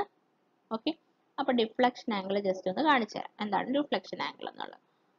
ഡിഫ്ലക്ഷൻ ആംഗിൾ എന്ന് പറഞ്ഞു കഴിഞ്ഞാൽ എന്താണ്? Angle between the extension of previous line. അതായത് എ ബി എന്നുള്ളതാണ് എന്റെ പ്രീവിയസ് ലൈൻ എന്ന് പറയുന്നത്. ഓക്കെ, അപ്പൊ angle between extension of previous line. അപ്പൊ എങ്ങനെ പറയാം നമുക്ക്? Angle between extension of previous line, previous ലൈനിന്റെ extension, okay, to the next line. Okay, എന്താണ് പറഞ്ഞ? Angle between the extension of previous line to the next line, to the next line. Angle between the എന്താ നമ്മൾ പറഞ്ഞ? Angle between the extension of previous line, previous ലൈനിന്റെ എക്സ്റ്റൻഷനും അതുപോലെ next ലൈനിനുള്ള ആംഗിളും in clock vice അല്ലെങ്കിൽ anti clock vice direction or anti clock vice direction. ഒന്നെങ്കിൽ clock vice ഡയറക്ഷനിൽ അല്ലെങ്കിൽ ആന്റി ക്ലോക്ക് വൈസ് ഡയറക്ഷനിലുള്ള പ്രീവിയസ് ലൈനിന്റെ എക്സ്റ്റൻഷനും പിന്നെ നെക്സ്റ്റ് ലൈനിന്റെയും ഇടയ്ക്കുള്ള ആംഗിളിനെയാണ് നമ്മൾ എന്ത് പറയുന്നത്? ഡിഫ്ലക്ഷൻ ആംഗിൾ എന്ന് പറയുന്നത്. നേരെ മറിച്ച് ഇൻക്ലൂഡഡ് ആംഗിൾ എന്ന് പറഞ്ഞാൽ എന്താണ്? ഇൻക്ലൂഡഡ് ആംഗിൾ ഈ ഫിഗറിൽ നിങ്ങൾക്ക് കാണാമല്ലോ. ഇതാണ് നമ്മുടെ ഇൻക്ലൂഡഡ് ആംഗിൾ. അതായത് രണ്ട് പ്രീവിയസ് ലൈനിന്റെയും അതുപോലെ തന്നെ നമ്മുടെ നെക്സ്റ്റ് ലൈനിന്റെയും ഇടയ്ക്കുള്ള ആംഗിളിനെയാണ് ഇൻക്ലൂഡഡ് ആംഗിൾ എന്ന് പറയുന്നത് അല്ലെ? ഇൻക്ലൂഡഡ് ആംഗിൾ എന്ന് പറയുന്നത്. അപ്പൊ ഇവിടെ നമുക്ക് ഒരു കാര്യമുണ്ട്. ഇവിടെ ഞാൻ നേരത്തെ പറഞ്ഞു ഡിഫ്ലക്ഷൻ ആംഗിൾ 0യ്ക്കും 180 ഡിഗ്രിക്കും ഇടയ്ക്കായിരിക്കും റേഞ്ച് ചെയ്യുന്നത്. അത് വളരെ ഇമ്പോർട്ടന്റ് ആണ്. ഒരുപാട് ക്വസ്റ്റ്യൻസ് ചോദിച്ചിട്ടുള്ളതാണ്. ക്വസ്റ്റ്യൻ പേപ്പറിൽ ചോദിച്ചിട്ടുള്ള ഒരു ചോദ്യമാണ്. ഓക്കെ, ഇനി ഇവിടെ വേറൊരു കാര്യം കൂടി നിങ്ങൾ ഓർത്തു വെക്കേണ്ടത്, ഞാൻ കഴിഞ്ഞ സ്ലൈഡിൽ പറയാൻ വിട്ടുപോയ ഒരു പോയിന്റ് ആണ്. അതായത് നിങ്ങൾക്ക് അറിയാം, നോക്കിക്കേ, ഇവിടെ ഇത് ഇൻക്ലൂഡഡ് ആംഗിളും ഈ കാണിച്ചിരിക്കുന്ന ഇൻക്ലൂഡഡ് ആംഗിളും ഇത് ഡിഫ്ലക്ഷനും ആംഗിളുമാണ്. ഇത് രണ്ടും കൂടെ ആഡ് ചെയ്ത് എത്രയാണ് നമുക്ക് കിട്ടേണ്ടത്? ലീനിയർ പെയർ ആയതുകൊണ്ട് 180 ഡിഗ്രി കിട്ടണം. ഓക്കെ, അപ്പൊ നമ്മൾ ഇവിടെ ഓർത്ത് വെക്കേണ്ട ഒരു കാര്യം എന്ന് പറഞ്ഞാൽ included angle plus deflection angle is equal to എത്ര വരും? 180 ഡിഗ്രി എന്ന് വരും. ഓക്കെ, അതല്ലെങ്കിൽ നമുക്ക് എങ്ങനെ എഴുതാം? Deflection angle is equal to 180 minus included angle എന്ന് എഴുതാം. അപ്പൊ ഈ ഒരു റിലേഷൻ ഒന്ന് പഠിച്ചു വെക്കുക. ഏതെങ്കിലും ഒരെണ്ണം പഠിച്ചാൽ മതി കേട്ടോ, രണ്ടും കൂടെ പഠിക്കൊന്നും വേണ്ട. ഏതെങ്കിലും ഒരെണ്ണം പഠിച്ചാൽ മതി. Deflection angle plus included angle എത്രയാണ്? 180 ഡിഗ്രി ആണ് എന്നുള്ളത് പഠിച്ചാലും മതി. ഓക്കെ, അപ്പൊ അതിന് കാരണം എന്താണ് മനസ്സിലായല്ലേ? എന്താണ് ഡിഫ്ലക്ഷൻ ആംഗിളും എന്താണ് ഇൻക്ലൂഡഡ് ആംഗിൾ എന്ന് മനസ്സിലായല്ലോ. അപ്പൊ ഇതാണ് ഞാൻ കുറച്ച് മുന്നത്തതിനെ പറ്റി പറയാൻ മറന്നുപോയത് കേട്ടോ. അപ്പൊ അതൊന്ന് ഓർത്ത് വെക്കാം. ഇനി ഒരു പോയിന്റും കൂടെ ഓർത്ത് വെക്കണം, മറന്നുപോയി. അടുത്തതും കൂടെ ഒന്ന് ഓർത്ത് വെക്കാം. ഒരു ക്ലോസ്ഡ് ട്രാവേഴ്സ് ആണെങ്കിൽ, അതായത് ക്ലോസ്ഡ് ട്രാവേഴ്സ് എന്ന് പറഞ്ഞാൽ എന്താണ്? നമുക്ക് സ്റ്റാർട്ടിങ് ഒരു പോയിന്റ് ഉണ്ടെങ്കിൽ ആ പോയിന്റിൽ തന്നെ വന്ന് എൻഡ് ചെയ്യുന്ന ഒരു ട്രാവേഴ്സിനെയാണ് നമ്മൾ എന്ത് പറയുന്നത്? ഇപ്പം എ എന്ന് ഞാൻ സ്റ്റാർട്ട് ചെയ്തു, ട്രാവേഴ്സ് ചെയ്യാണ് ബി സി, പിന്നെ അതിനുശേഷം ഡി ഐ, അതിനുശേഷം ഇ ഐ, പിന്നെ ഒന്ന് ക്ലോസ് ചെയ്യുന്ന എവിടെ തന്നെയാണ്? ഇയിൽ തന്നെയാണ്. അങ്ങനെയുള്ളതിനാണ് ക്ലോസ്ഡ് ട്രാവേഴ്സ് എന്ന് പറയുന്നത്. അപ്പൊ ക്ലോസ്ഡ് ട്രാവേഴ്സിൽ ഒരു പ്രത്യേകത ഉള്ളതെന്ന് വെച്ച് കഴിഞ്ഞാൽ നമ്മൾ ഇൻ എ ക്ലോസ്ഡ് ട്രാവേഴ്സ്, അതൊന്ന് ജസ്റ്റ് നോട്ട് ചെയ്തു, അതും ചോദിക്കാറുള്ള കേട്ടോ. ക്ലോസ്ഡ് ട്രാവേഴ്സിന്റെ കേസിൽ some of all deflection angles എത്രയാണെന്ന് ചോദിക്കാറുണ്ട്. Some of all deflection angles, deflection ആംഗിളിന്റെ some എത്ര ആണെന്ന് ചോദിക്കാറുണ്ട് ഒരു ക്ലോസ്ഡ് ട്രാവേഴ്സിനകത്ത്. അത് ഇൻക്ലൂഡിങ് സൈൻ ആയിരിക്കണം. സൈനും എല്ലാം, അതായത് നമ്മൾ clock vice anti clock vice deflection angle എടുക്കുന്നുണ്ടല്ലോ. അപ്പൊ സൈൻ എല്ലാം കൂടി കൺസിഡർ ചെയ്തതിന് ശേഷം, ഇൻക്ലൂഡിങ് സൈൻ ക്ലോസ്ഡ് ട്രാവേഴ്സിന്റെ കേസിൽ സം ഓഫ് ഡിഫ്ലക്ഷൻ ആംഗിൾ എന്ന് പറഞ്ഞാൽ will be equal to 360 degree ആയിരിക്കും. അപ്പൊ ഈ പോയിന്റും കൂടെ ഓർത്ത് വെക്കുക. ഇതും എപ്പോഴും ചോദിക്കുന്നതാണ്, വളരെ ഇമ്പോർട്ടന്റ് ആയിട്ടുള്ള പോയിന്റ് ആണ്. In A closed traverse some of all deflection angle including സൈനും include ചെയ്യുകയാണെങ്കിൽ it will be equal to എത്രയാണ്? 360 ഡിഗ്രി ആണ്. വളരെ ഇമ്പോർട്ടന്റ് ആയിട്ടുള്ള പോയിന്റ് ആണ്, വിട്ടുപോകണ്ട. അപ്പൊ നമ്മൾ എന്തൊക്കെയാണ് പറഞ്ഞത്? എന്താണ് ഡിഫ്ലക്ഷൻ ആംഗിൾ? നമ്മുടെ പ്രീവിയസ് ലൈനിന്റെ എക്സ്റ്റൻഷനും ഫോർവേഡ് ലൈനിനും ഇടയ്ക്കുള്ള ആംഗിൾ ആണ് ഡിഫ്ലക്ഷൻ ആംഗിൾ എന്ന് പറയുന്നത്. ഡിഫ്ലക്ഷൻ ആംഗിൾ ഇൻക്ലൂഡഡ് ആംഗിൾ എന്ന് പറഞ്ഞാൽ പ്രീവിയസ് ലൈനും നെക്സ്റ്റ് ലൈനിന്റെ ഇടയ്ക്കുള്ള ആംഗിൾ ആണ്. ഇൻക്ലൂഡഡ് ആംഗിളിന്റെയും ഡിഫ്ലക്ഷൻ ആംഗിളിന്റെയും സം എത്രയാണ്? 180 ഡിഗ്രി ആണ്. ഡിഫ്ലക്ഷൻ ആംഗിൾ റേഞ്ച് ചെയ്യുന്നത് 0 to 180 ഡിഗ്രിയുടെ ഇടയ്ക്കാണ്. പിന്നെ ഒരു കാര്യം ഓർക്കേണ്ടത്, closed ട്രാവേഴ്സിനകത്ത് some of all deflection angle including സൈനും കൂടി ഇൻക്ലൂഡ് ചെയ്ത് സമ്മ് ചെയ്ത് കഴിഞ്ഞാൽ നമുക്ക് എത്ര കിട്ടണം? 360 ഡിഗ്രി കിട്ടണം. ഓക്കെ, അപ്പൊ ഇത്രയും കാര്യങ്ങൾ ഓർത്ത് വെക്കാം. അടുത്ത ചോദ്യം, the best would four sleeper. സ്ലീപ്പറിന് ഉപയോഗിക്കാവുന്ന ഏറ്റവും നല്ല വുഡ് ഏതാണെന്നുള്ളതാണ് ചോദ്യം. ഓപ്ഷൻ ബി തേക്ക് ആണ് കേട്ടോ ഏറ്റവും നല്ല വുഡ് എന്ന് പറയുന്നത്. ഇത് എപ്പോഴും റിപ്പീറ്റ് ചെയ്ത് ചോദിക്കുന്ന ക്വസ്റ്റ്യൻ ആണ്. ഒന്ന് നോട്ട് ചെയ്ത് വെച്ചോളൂ, എപ്പോഴും റിപ്പീറ്റ് ചെയ്ത് കിട്ടുന്നതാണ്. നിങ്ങൾക്ക് റെയിൽവേന്നൊക്കെ ചോദിക്കാൻ വേണമെങ്കിൽ, ചോദിച്ചുകൂടായികൊന്നുമില്ല. ഇതും തേർഡ് ഗ്രേഡ് ക്വസ്റ്റ്യൻ പേപ്പറിൽ തന്നെ വന്ന ക്വസ്റ്റ്യൻ ആണ്. ഓക്കെ, അപ്പം ബി തേക്ക് ആണ് കറക്റ്റ് ആൻസർ. അടുത്ത ക്വസ്റ്റ്യൻ നോക്കാം. An imaginary line lying through out the surface of ground and preserving A constant inclination to the horizontal is known as. അതായത് ഒരു ഇമാജിനറി ലൈൻ ആണ്, അതിന്റെ പ്രത്യേകത എന്താണ്? അതായത് ഹൊറിസോണ്ടലുമായിട്ട് എപ്പോഴും ഒരു കോൺസ്റ്റന്റ് ഇൻക്ലിനേഷൻ ഇങ്ങനെ പ്രിസർവ് ചെയ്ത് പോകുന്ന ഒരു ഇമാജിനറി ലൈനിനെ എന്താണ് പറയുന്നത് എന്നുള്ളതാണ് ചോദ്യം. അപ്പം കൗണ്ടർ ലൈൻ അതെന്തായാലും വരത്തില്ല. പിന്നെ contour interval, horizontal equivalent, contour gradient, ഇങ്ങനെ 4 ഓപ്ഷൻസ് തന്നിട്ടുണ്ട്. അപ്പൊ നമുക്ക് ഇതിനകത്ത് കോണ്ടൂർ ഇന്റർവെലും ഹൊറിസോണ്ടൽ ഇക്വലന്റും എന്തുവാണെന്ന് നോക്കാം. അത് എപ്പോഴും ചോദിക്കാറുള്ളതാണ്. അപ്പൊ ആദ്യം നമുക്ക് കോണ്ടൂർ ഇന്റർവെൽ നോക്കാം. കൗണ്ടർ അല്ല കേട്ടോ, ഇത് കോണ്ടൂർ ആണ്. ഇവർക്ക് പ്രിന്റിംഗ് മിസ്റ്റേക്ക് ആണ്. ഫുൾ പ്രിന്റിംഗ് മിസ്റ്റേക്കും ഗ്രാമർ മിസ്റ്റേക്കും ഒക്കെ ഇപ്പം PSCയുടെ ക്വസ്റ്റ്യൻ പേപ്പറിനകത്ത് സ്ഥിരമാണ്. സെപ്റ്റംബർ 24th എക്സാമിനകത്ത് ഗ്രാമർ മിസ്റ്റേക്ക് പറയാനാണെങ്കിൽ ഒരുപാടുണ്ട്. അതുപോലെ സ്പെല്ലിംഗ് മിസ്റ്റേക്കും ഇത് കോമൺ ആണ് കേട്ടോ. നിങ്ങളത് ശരിക്കും വായിച്ചെടുത്താൽ മതി. കോണ്ടൂർ ഇന്റർവെൽ എന്താണെന്ന് നോക്കാം.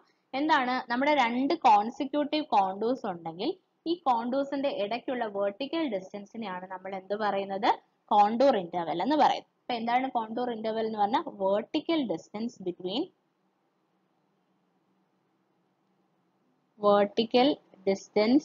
Between two consecutive contour lines. Two consecutive contour ലൈൻസിനെയാണ് നമ്മൾ എന്ത് പറയുന്നത്? കോണ്ടൂർ ഇന്റർവെൽ എന്ന് പറയുന്നത്. ഇതൊരു മാപ്പിൽ സെയിം ആയിരിക്കും. അപ്പൊ അതൊന്ന് ഓർത്ത് വെക്കുക. Same through out A map.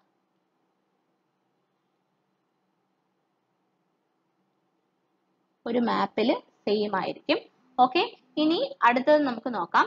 Contour interval കൂടുന്നതനുസരിച്ച് work വളരെ ഈസി ആയിട്ട് വരും കേട്ടോ. നമുക്ക് അതൊക്കെ ജസ്റ്റ് ഒന്ന് അറിഞ്ഞിരിക്കേണ്ട പോയിന്റുകൾ മാത്രം. അടുത്ത ഹൊറിസോണ്ടൽ ഇക്വലന്റും കൂടി നോക്കാം എന്താണ്.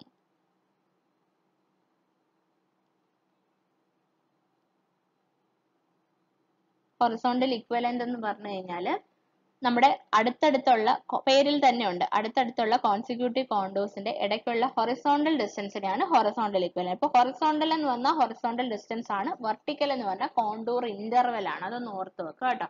അപ്പൊ ഹൊറിസോണ്ടൽ ഇക്വലന്റ് എന്ന് പറഞ്ഞാൽ ഹൊറിസോണ്ടൽ ഡിസ്റ്റൻസ്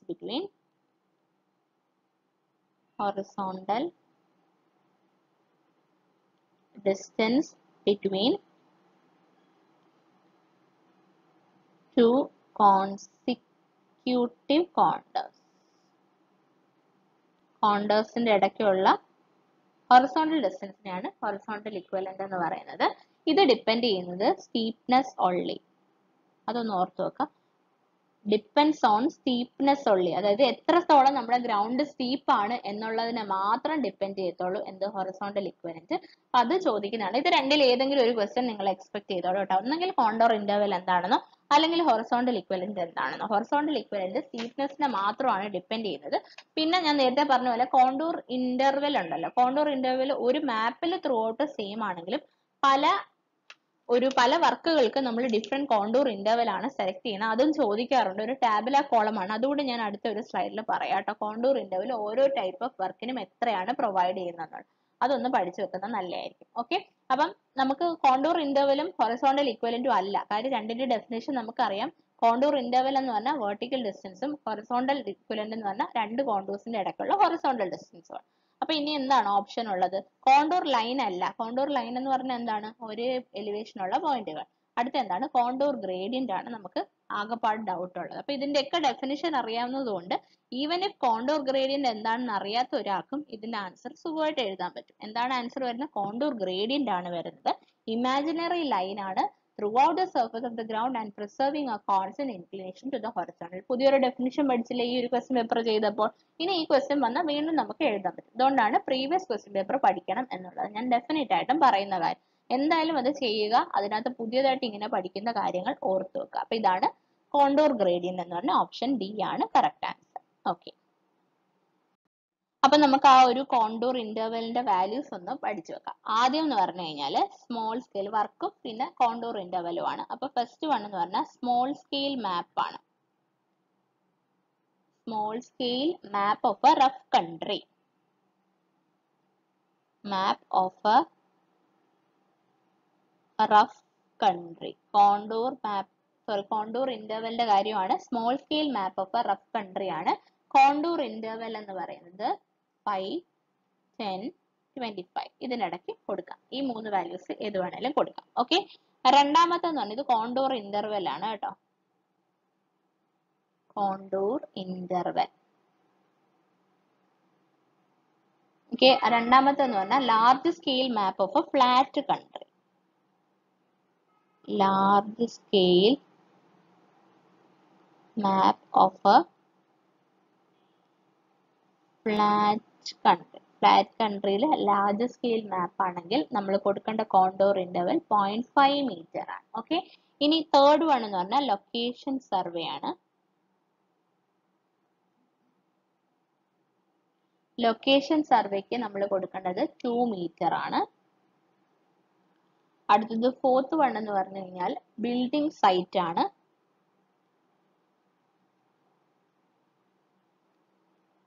ബിൽഡിംഗ് സൈറ്റ് ആണ്. ബിൽഡിംഗ് സൈറ്റിന് നമ്മൾ കൊടുക്കേണ്ടത് 0.5 മീറ്റർ ആണ് കൊടുക്കേണ്ടുള്ളത്. ഇനി last one reservoirs and town planning schemes ആണ്. Reservoirs and town planning schemes. അതിന് നമ്മൾ കൊടുക്കേണ്ട കോണ്ടൂർ ഇന്റർവെൽ എന്ന് പറഞ്ഞാൽ 0.5 to 1 മീറ്റർ. ഇത് പഠിച്ചോളൂ, ഇതിൽ നിന്നൊരു ചോദ്യം ചോദിക്കാൻ സാധ്യതയുണ്ട്. ഓക്കെ, അപ്പൊ ഇത് ഇമ്പോർട്ടന്റ് ആണ്. Contour interval different type of വർക്കിന് അല്ലെ ഡിഫറെന്റ് ടൈപ്പ് ഓഫ് മാപ്പിന് നമ്മൾ എന്തൊക്കെയാണ് കൊടുക്കുന്നത് എന്നുള്ളത് depends upon the work. Okay, അപ്പൊ ആ ഒരു കാര്യം ഓർത്ത് വെക്കുക. അപ്പൊ ബാക്കി ക്വസ്റ്റ്യൻസ് കൂടെ നമുക്ക് വേഗം നോക്കാം. 60th question, the plaster of Paris is obtained from the calcination of.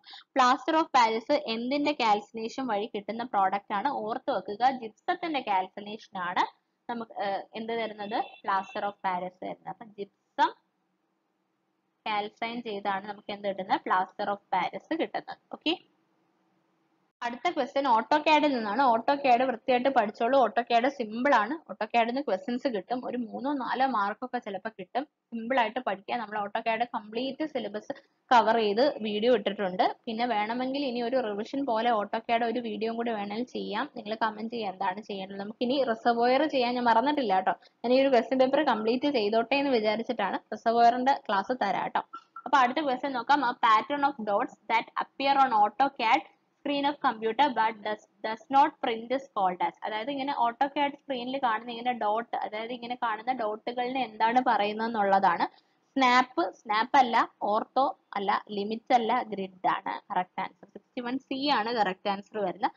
Snap നമുക്കറിയാം, ഓ സ്നാപ്പ് ഓൺ ചെയ്ത് വെക്കുക. അതായത് നമ്മൾ പറയത്തില്ലേ, നമ്മൾ ഒരു സർക്കിൾ ഉണ്ട്, അതിന്റെ സെന്റർ, ഇപ്പൊ ഒരു ലൈൻ ഉണ്ടെങ്കിൽ അതിന്റെ എൻഡ് പോയിന്റ്, മിഡ് പോയിന്റ്, അതൊക്കെയാണ് ഓ സ്നാപ്പിനകത്ത് വരുന്നത്. ഓർത്തോ നമുക്കറിയാം 90 ഡിഗ്രി, ലിമിറ്റ് നമുക്കറിയാം ഡ്രോയിങ്ങിന്റെ ലിമിറ്റ് സെറ്റ് ചെയ്യാം. അപ്പൊ ഓപ്ഷൻ സി ആണ് കറക്റ്റ് ആൻസർ വരുന്നത്. അടുത്ത question, A pipe use to carry discharge from sanitary fittings like bathroom, kitchen etcetera is called. അതായത് നമ്മുടെ ബാത്റൂമിൽ നിന്നും കിച്ചണിൽ നിന്നൊക്കെ ഡിസ്ചാർജ് പോകുന്ന പൈപ്പിനെ പറയുന്ന പേരാണ് ചോദിച്ചിരിക്കുന്നത്.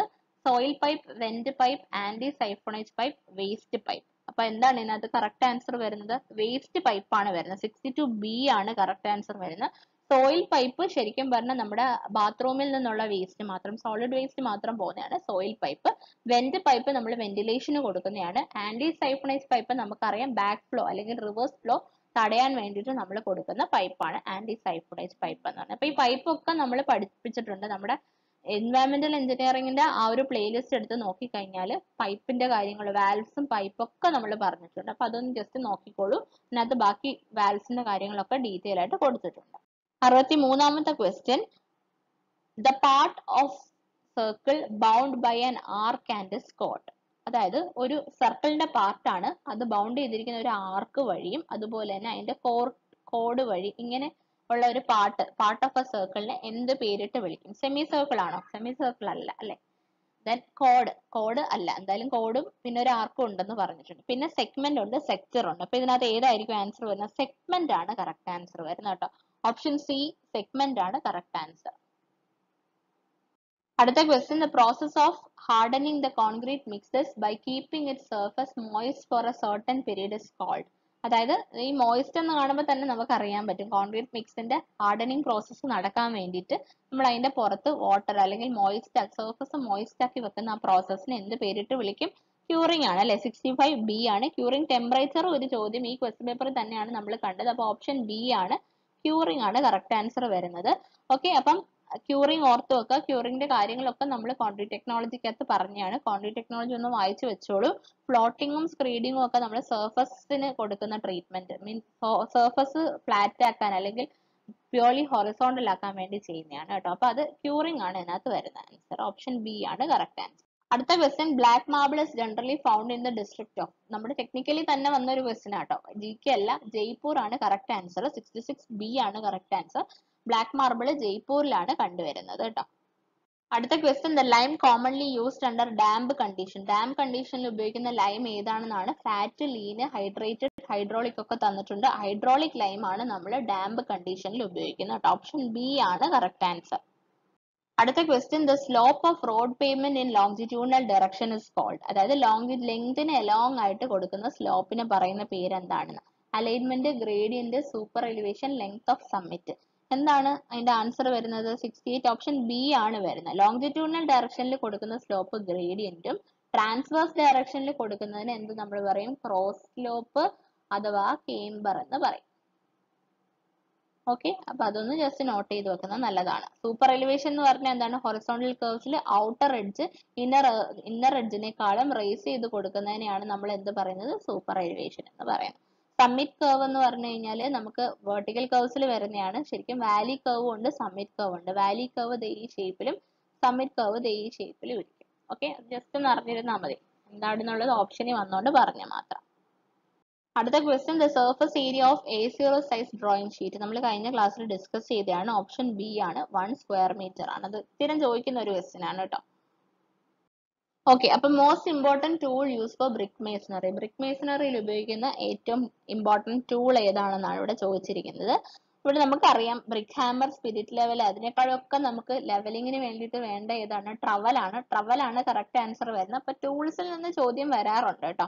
അതായത് സ്റ്റോൺ മേസണറി ആണെങ്കിലും ബ്രിക്കിലാണെങ്കിലും നമുക്ക് ഇത് ചോദിക്കാറുണ്ട്. സ്റ്റോണിന്റെ സമയത്തും ചോദിക്കാറുണ്ട് കേട്ടോ. അപ്പം അതൊന്ന് ജസ്റ്റ് നമുക്ക് നോക്കാം. അതുകൂടെ നോക്കിയിട്ട് വൈൻഡപ്പ് ചെയ്യാം. ബാക്കിയുള്ള 10 ക്വസ്റ്റ്യൻ 80 ക്വസ്റ്റ്യൻ ആയിരുന്നു ഉള്ളത്. നമുക്ക് റിസർവോയറിന്റെ വീഡിയോയുടെ കൂടെ ചെയ്യാം കേട്ടോ. എല്ലാം കൂടി ഇതിനകത്തായ വലിയൊരു വീഡിയോ ആയിപ്പോൾ. ഓപ്ഷൻ ബി ആണ്, ട്രവലാണ് കറക്റ്റ് ആൻസർ.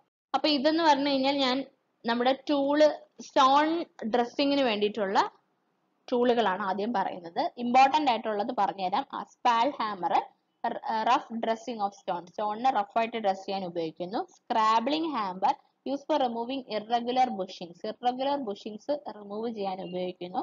ദെൻ മാഷ് ഹാമർ റഫ് ഡ്രസ്സിങ്ങിന് തന്നെയാണ് ഉപയോഗിക്കുന്നത്. വോളർ ഹാമർ ഇമ്പോർട്ടന്റ് അല്ല, ക്ലബ് ഹാമർ ഇമ്പോർട്ടന്റ് അല്ല. Mallet use to strike mallet headed chisels. അതായത് മാലറ്റ് ഹെഡഡ് ചിസൽ എന്ന് പറഞ്ഞാൽ ചിസലിൽ തന്നെ ഒരു ടൈപ്പ് ആണ് മാലറ്റ് ഹെഡ്. അത് സ്ട്രൈക്ക് ചെയ്യാൻ വേണ്ടിയിട്ട് ഉപയോഗിക്കുന്നതാണ് മാലറ്റ് എന്ന് പറയുന്നത്. അപ്പൊ ഇതിനകത്ത് സ്പാൽ hammer, സ്ക്രാബിളിംഗ് hammer, match hammer, mallet ഇത്രയും പഠിച്ചു നോക്കാം ഈ സ്ലൈഡിനകത്ത് കേട്ടോ. അപ്പൊ ജസ്റ്റ് വായിച്ചാൽ മതി. അതുകൊണ്ട് ഞാൻ കൂടുതൽ എക്സ്പ്ലനേഷൻ ഒന്നും തരുന്നില്ല, നിങ്ങൾ തന്നെ പഠിച്ചു വെച്ചോളൂ കേട്ടോ.